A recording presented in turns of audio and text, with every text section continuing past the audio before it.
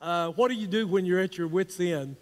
We've been looking for several weeks studying about when life caves in or when life falls apart or when you're going through various situations in life. What do you do? Where do you stand? What do you hold on to? What is your foundational roots, and how do you approach all of the various things that come our way? Tonight, as we look at our study, we discover that our resources are in God and God alone. In the 107th Psalm for tonight, we're going to look at several things. In fact, one of the ways you can look at this particular psalm is you can look at it as a gallery. There are four different pictures that you see here in some of these verses. There's the desert scene or the desert gallery, and then you see the prison gallery that is here. You see those that are sick, or the hospital gallery, and then we see the storm gallery in tonight's study. And so what I want us to do is go through some of these verses and look at them. When you look at this Psalm 107 as this gallery of four pictures, it illuminates the significant challenges that you and I face in our lives. And you know that life is filled with all kinds of challenges, don't you? Any of you ever had any challenges? Any of you experiencing challenges right now in your life? Well, life is certainly filled with those, and so there's one good thing that you and I can learn from it. I read the other day where a construction worker had fallen 110 feet, and so he fell into a pile of dirt, and fortunately he was very blessed that he only had a bruised lung and a sore back. But the interesting thing was when the paramedics came to pick him up, the first thing he said is, "Don't drop me." Don't drop me. He had just fallen 110 feet and escaped all of that, and so he says to him, "Don't drop me." Well, I suppose that would be the natural response that each one of us would probably say, given the situation. But notice in the 107th Psalm, we're going to go down through some verses, and then we're going to capitalize on some specific ones. "Oh, give thanks to the Lord, for he is good, for his mercy endures forever." Now, I want you to notice the important thing of giving thanks. Whether you are in the throes of despair, whether you're out there in a desert wilderness in your life, whether it's a hospital situation, whether maybe it's behind bars somewhere, shackled in a prison cell because of all kinds of situations that people get their lives into, get themselves into, or whether you are out there in a storm in your life. And there are lots of people tonight that are in storms. I can promise you that all over the world tonight, people are sailing some very dark waters. And if you don't have the Lord as your anchor, the Lord as your stabilizer in life, then when your ship begins to capsize out there on the sea of life, let me tell you, you will have major problems, because life is difficult at its best. And we are challenged so much in our lives as we sail through the murky waters of life. "Oh, give thanks to the Lord," the psalmist said, "for he is good, for his mercy endures forever." I love the book of Lamentations because it tells us that his mercies are new every morning. "Great is thy faithfulness, Lord, unto me." The psalmist said in the second verse, "Let the redeemed of the Lord say so, whom he has redeemed from the hand of the enemy." Now, as the nation of Israel wandered through the various lands that they went to, going to the promised land, you know, they journeyed through enemy territory. There were always those out there that came against them. In fact, you and I tonight are living, if you keep up with the news, and I try to make more of a diet of the news than to just be bombarded by it every day. But there's so much anti-Semitism going on among the Jewish nation and the Jewish people that it is huge in our day and time.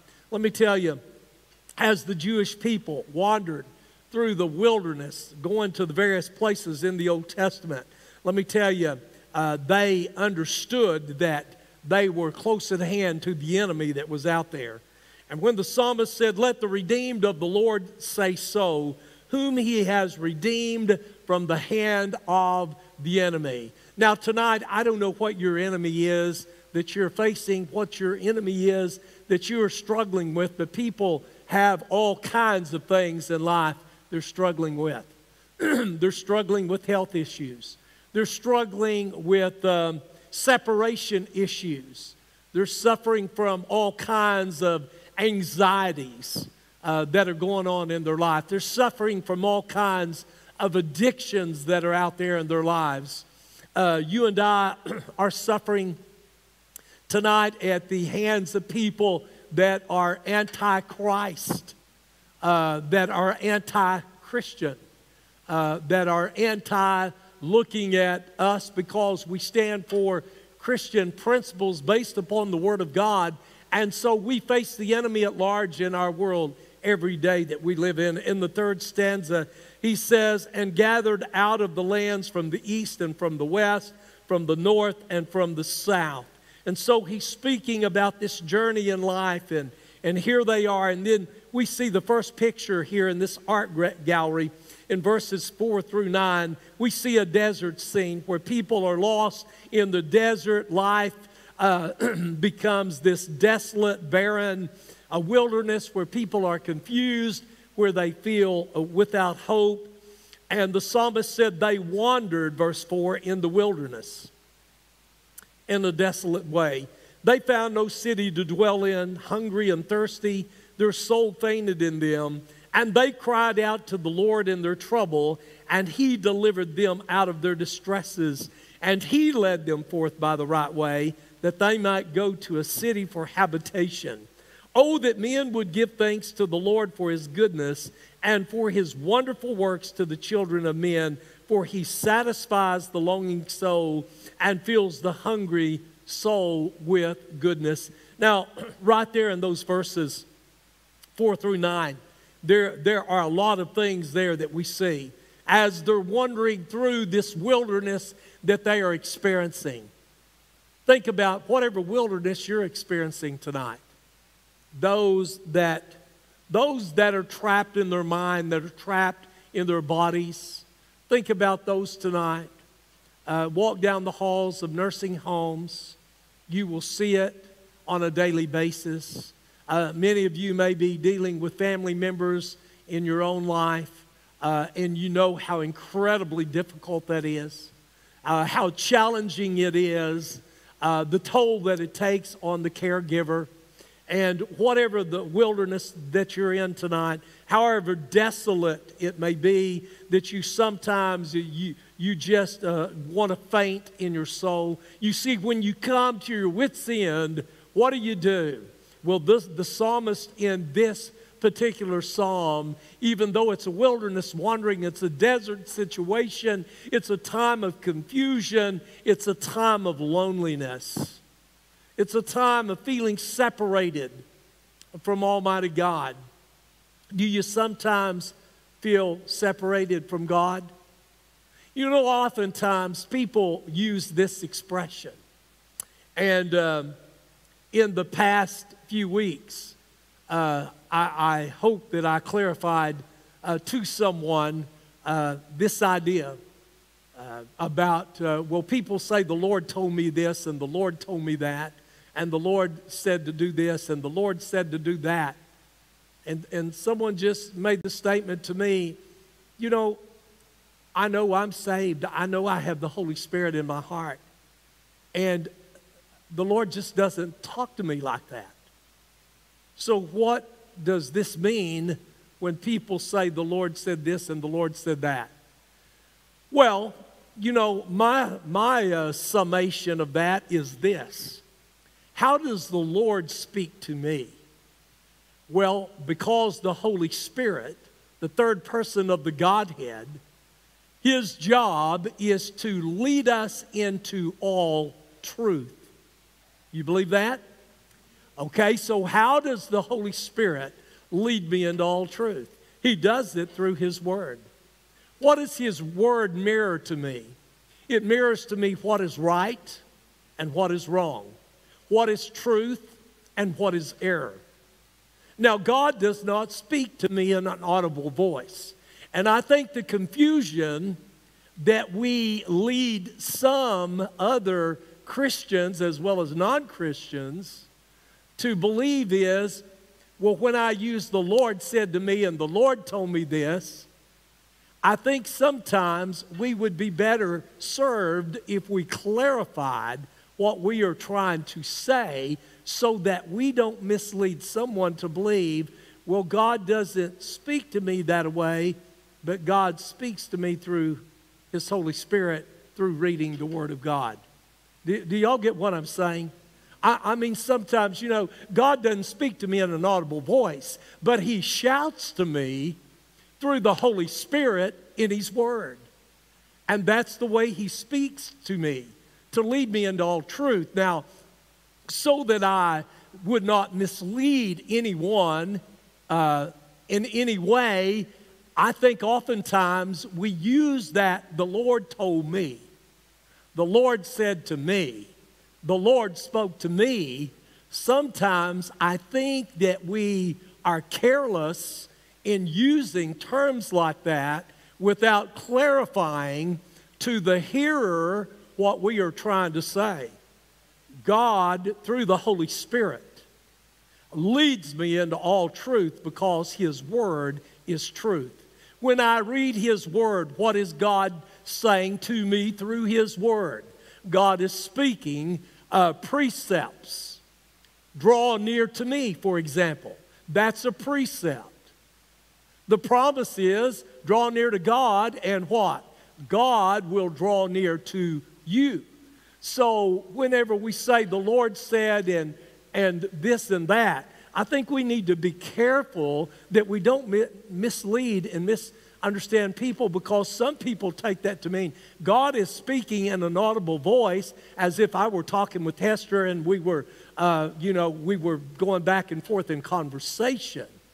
And so I hope that I clarified that for someone who asked me that very question in the past few weeks, is that, well, this is what I believe they're trying to say, even though they're saying it in such a way that it sounds as if that God is audibly speaking to me, and I hear that. Now, most of us never have an experience like the Apostle Paul had on the Damascus Road, where he heard a voice from heaven. I think if we were honest tonight, most of us could never say, I've heard the voice of God from heaven. Because the Bible says, how does he speak to us now? In these times, God speaks through his word. And so he leads me into all truth. Notice as they've wandered here, in verses 4 through 9, they're crying out to God. They're in distress. They're in trouble. They're calling up on the Lord out of their distresses to be delivered. And you and I find ourselves there every day. I mean, confused lives.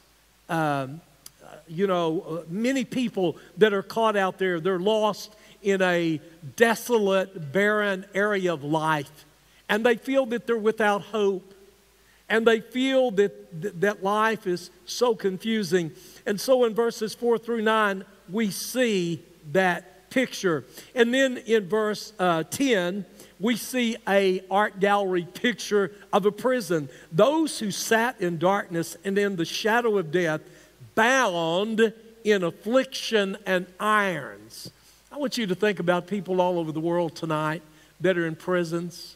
Let me tell you, America has so many people in prisons. There are not enough prisons to house the prisoners. Various things that have gotten them there. Some, as we have seen in times past, have been falsely accused and wrongly convicted. But there are many that are out there that have gotten themselves into all kinds of situations because of drug addictions or because of anger issues and turning on someone. I think we need to always be careful where we are, to always realize that, you know, Solomon said in Proverbs 27, verse 1, don't boast about tomorrow. You don't know what tomorrow is going to bring forth. And I want to share tonight. You might go on Channel 9 News or KSWO Channel 7. We've got a lot of security here tonight, and I hope you never fail to say thank you to John Bowers and Rick Lang and Danny Ford and all of our security team, because there's some things going on right now in our county that somebody is threatening churches and casinos and various things. Please be aware of your surroundings and who's around you and what's going on. But I say that to say this in verse 10. Many people do things that are so desperately wrong through either anger issues, through drug addiction issues, or whatever, hatred issues. They hate, and therefore they do things that get them in prisons. Notice verse 11 speaks on about this, because they rebelled against the words of God. Let me tell you, if all of the world tonight took the precepts of God's holy writ, took the precepts in the Bible, took His commandments, lived by those 10 commandments, and as Jesus said, to love the Lord your God with all your heart, with all your soul, with all your mind. Secondly, He summed up the rest of them, then to love your neighbor as you love yourself. Let me tell you, we would not have the prisons that we have tonight. We would not have the problems that we have tonight. Can you only imagine what kind of world would this world be if people lived by the truth of the words of the Bible? Because they rebelled, the psalmist said in verse 11, against the words of God. And notice what they did. They despised the counsel of the Most High. Don't you and I see that every day? Missionaries all over the world, Christians in America, we're being challenged because people rebel against the truth of the Word of God. People despise the counsel of the Most High. The psalmist said in verse 12, therefore He brought down their heart with labor. They fell down and there was none to help. Then they cried out to the Lord in their trouble, and He saved them out of their distresses. He brought them out of darkness and the shadow of death and broke their chains in pieces. Oh, that men would give thanks. Notice that once again. To the Lord for His goodness and for His wonderful works, to the children of men, for He has broken the gates of bronze and cut the bars of iron in two. And so we see a desert picture in some of those verses where people are wandering aimlessly, hopelessly. And then we see there those that are shackled by prisons. And then there's a picture in verses 17 to 23 or 22. We see a hospital scene. Fools, he says, because of their transgression and because of their iniquities were afflicted. Their soul abhorred all manner of food, and they drew near to the gates of death. Then they cried out to the Lord in their trouble, and He saved them out of their distresses. He sent His word and healed them and delivered them from their destructions. Oh, that men would give thanks to the Lord for His goodness and for His wonderful works. To the children of men, let them sacrifice the sacrifices of thanksgiving and declare His works with rejoicing. Now, tonight on your outline, Roman numeral number 1 begins with verse 23. Let's look at storms, the last picture in this art gallery of Psalm 107. We see here a storm. Those who go down to the sea in ships, who do business on great waters, they see the works of the Lord and His wonders in the deep. For He commands and raises the stormy wind, which lifts up the waves of the sea. Let me tell you, sometimes you and I have to wade out into the deep. As the scripture says, launch out into the deep. I tell you, life's stormy seas. You see, we think it's safer closer to the banks of where the water began. But let me tell you, it's out in the deep things of life, out in the deep waters of life, where you and I are taught things that we could never be taught close to the shoreline. Launching out into the deep. Let me tell you, to launch out into the deep, not only it becomes a risky place in life, but it's also where God does His greatest work. Think about that for tonight. It's also where the greatest storms of life are. Launching out into the deep. Sometimes in our churches, we launch out into the deep. We do different things. We do them a different way. We try new things. We experience new things. You see, sometimes those are risky, but at the same time, it's where God teaches us. It's where God grows us. It's where God oftentimes leads us. And so the place of the storm in your life, maybe some of you are on the shallow edges or the fringes of the murky waters of life. Some of you are out there in the deep. Some of you are paddling your boats and you're trying to figure out where you are in life and what do you do in life. One of the greatest challenges that I see among young people today is that they are treading some waters that your generation never treaded. They are treading a path. There are some great remnant of young people out there in this world who are standing up for the cause of Christ. And they're standing up for Christianity. But yet at the same time, there are lots of young people out there in the world that they are, they're trying to figure life out. They're trying to figure out, what is this all about? Who can I trust? What can I believe in? Where can I anchor my ship in the stormy weather of life? But one of the challenges that I find among the older crowd of people is twofold. Health declines and the death of friends. And the incredible loneliness of those storms and where that leads them and where that takes them in life. And so the place of the storm, sometimes we create our own storms. Hello? Y'all out there? Sometimes we do it ourselves. Sometimes Satan creates the storm for us. Sometimes God is the one that leads us in the storm. But when he does, it's because he's trying to teach us a deeper truth about life. He's trying to take us to a place where we can expand our faith and trust in him and in him alone. Notice secondly on your outline, verse 25.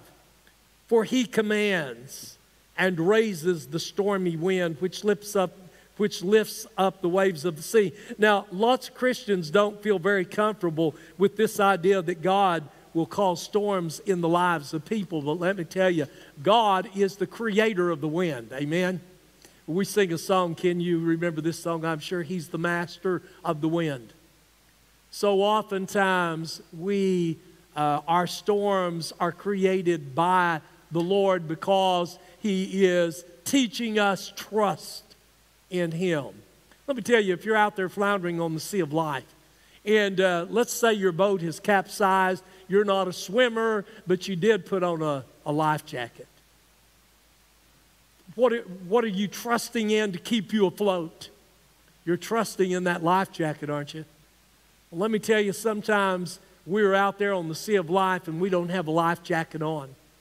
And God is taking us through some murky waters, some troublesome times, in order to teach us to rely on him more fully, to teach us to trust him more completely in our walk with him. And so the producer of the storm, according to verse 25, for he commands and raises the stormy wind, which lifts up the waves of the sea. Remember that old song, Master, the tempest is raging? Remember Jesus is in the back of the boat, Jesus is asleep. The storm comes. The disciples are fearful. I mean, where else better to be than in the boat with Jesus, who is the one that creates the winds, the one who can cause the storms, the one who can say, "Peace, be still," and all is calm in the murky, troublesome waters that you are experiencing in your life. Thirdly, on your outline, verse 26 and 27 speaks about the peril that's in the storm. They mount up to the heavens. They go down again to the depths. Their soul melts because of trouble. They reel to and fro and stagger like a drunken man and are at their wits' end. Have you ever been at your wits' end? Nothing was going right. Everything was going wrong. You prayed. You were earnestly seeking sincerely, "God, answer this prayer in my life. Lead me in the direction that you want me to go." And yet you just really felt absolutely nothing. You didn't feel that you were getting anywhere in life. Let me tell you, it's during those times. There's an old song that says, "Standing somewhere in the shadows, you'll find Jesus." And how true that is. He's never more present than when we're sailing on the stormy seas of life. In the peril of the storm, you can trust Him. You can praise Him. Look at verse 28. We see the prayer in the storm. Then they cry out to the Lord in their trouble, and He brings them out of their distresses. Remember over and over the nation of Israel. I mean, they'd go along great for a while. If they had a good king, a good leader, if it was a godly king, a godly leader, he would lead them into the worship of the one true and the living God. But if it was a godless leader, which they had many times, oftentimes they would stray. They would go from the presence of the Lord. What would God do? He would bring up a rogue nation out there, such as the Canaanites or the Philistines or the Cushites or the Amorites or whoever it may be. And God would use those enemy nations to come against His own people in order to drive them back to their knees, where they came and confessed to Almighty God and refocused, reconnected, got their lives back into order. The prayer in the storm, to cry out. You see, I think that the psalmist here speaks about how wonderful it would be if all men would cry out to the Lord, who is the merciful, everlasting God. Number 5, verse 29 and 30. Notice the peace that's in the storm. He calms the storm so that its waves are still. Then they are glad because they are quiet. Aren't you grateful when you can travel through quiet waters? Aren't you glad when the wind and the waves die down in your life and you're just absolutely sailing on calm seas rather than on seas that are filled with the ups and downs and the waves of life that are crashing you wherever you are and what you're experiencing. The peace that's in the storm. Let me tell you, He is the peace. Jesus said to those disciples, "My peace I give to you, not as the world gives." Jesus said, "Let not your heart be troubled, neither let it be afraid." Aren't you grateful tonight that your peace is in the Prince of Peace? Aren't you grateful that in whatever storm that you're in, whatever ship that you're sailing in, regardless of the rudder, regardless of whether or not the planks are falling apart and the water is seeping in, aren't you grateful that you can cry out, "Oh God, you are my shelter, you are my refuge, you are the everlasting God. I call upon you. I'm trusting you to walk with me through these waters that I'm traveling in." So the peace in the storm. Then verse 30, the last phrase there on verse 30, notice what is the purpose in the storm. So He guides them to their desired haven. Let me tell you, wherever you are tonight, wherever your ship is moving and going and wherever it's floundering around out there on the sea of life, just remember God has not forsaken you. God has not forgotten you. God knows where you are. God knows you by name. God knew your situation long before the foundation of the world was ever framed and formed. God knew where you would be tonight. God knew what would be taking place in your life. God knew the storms that would be coming in your life, whether they were self-created by me and by you, or whether they were storms that were created because of somebody else, or because of Satan, or because God just sent a little storm in our life to bring us to a more desired haven. And then notice, he says in verse 31 and 32, he begins the praise. After the storm is lifted, after the waters are calm, let me ask you a question. Do you just pick up and go on with life, or do you pause to praise him? Do you pause to praise him? Do you remember when those 10 lepers came to Jesus? Do you remember there was one that turned around and thanked him? The rest of them went on their merry way. So oftentimes in life, we get so caught up in our own busy world that when the storm is lifted and the rain clouds have gathered back into the heavens and the seas are calm and our boat is sailing more steadily in life, do you praise him and thank him for the storms he's brought you through? David said, yea, though I walk through the valley of the shadow. Aren't you grateful tonight? He's with us through it. He will take us safely through to the other shore. And notice the praise after the storm. Oh, that men. You know what I would say tonight? Oh, that America. Oh, that this world. Oh, that every living human being, answer that, it could be from heaven. Notice, oh, that men would give thanks to the Lord. Notice, for his goodness and for his wonderful works to the children of men. Let them exalt him. That means to lift him up. Also in the congregation of the people, and praise him in the assembly of the elders. He turns rivers into a wilderness and the water springs into dry ground. The other night on one of the stations on television, they were talking about how that in the last days, how that Israel will bloom and blossom and bud forth, and how that it's doing that right now. What used to be a dry and a barren and desert wasteland is now growing with production and all of that. Notice verse 33, in this praise, he says he turns rivers into a wilderness and the water springs into dry ground, a fruit land into barrenness, for the wickedness of those who dwell in it. That's why he does it there, notice, for the wickedness. He turns the wilderness into pools of water. Israel is an example. And dry land into water springs. There he makes the hungry dwell, that they may establish a city for habitation, and sow fields and plant vineyards, that they may yield a fruitful harvest. He also blesses them, and they multiply greatly, and he does not let their cattle decrease. When they are diminished and brought low through oppression, affliction, and sorrow, he pours contempt on princes and causes them to wander in the wilderness where there is no way. And that's what I said, when the children of Israel would stray and wander, and every man would do that which was right in his own sight over there in the Old Testament.